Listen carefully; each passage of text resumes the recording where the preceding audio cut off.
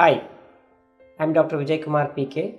I'm a consultant in gynec endoscopy and IVF specialist, working as a medical director in Ovarian, Laproscopic and Women's Care IVF Center at Banaswadi, Bangalore.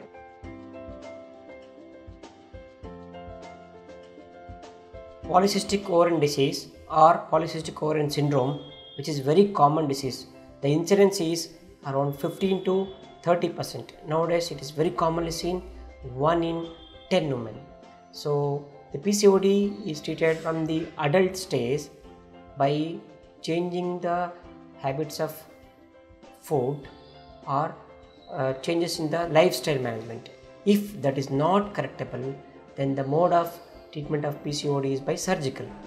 PCOD ovarian drilling is nothing but what we do here is under general anesthesia, we pass a small telescope through the Tanium trocar, made a cut above the umbilicus, and through the telescope we visualize the uterus, ovary and the tube.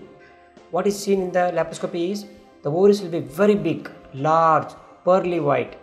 If you keep two ovaries, it will be bigger than the uterus size. So it will be very grisling, polycystic, typical polycystic ovaries. The capsule will be very thick, pearly white.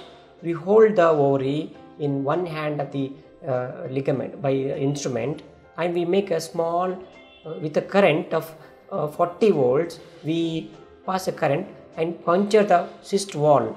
The wall like 5 to 6 depends on the size of the ovary. Maximum up to 10 ovarian drilling can be done on each ovaries. What will happen by doing this is it will enhance the ovulation, so that there will be a good follicular growth will be there, and that will make the ovulation and pregnancy and fertilization rate will be very high.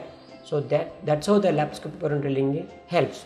But it's very important to select the patients for laparoscopic ovarian drilling. You should never do a excess puncturing of the ovary, because we are using a current, it will damage the ovarian tissue and further growth of the follicles will not be there.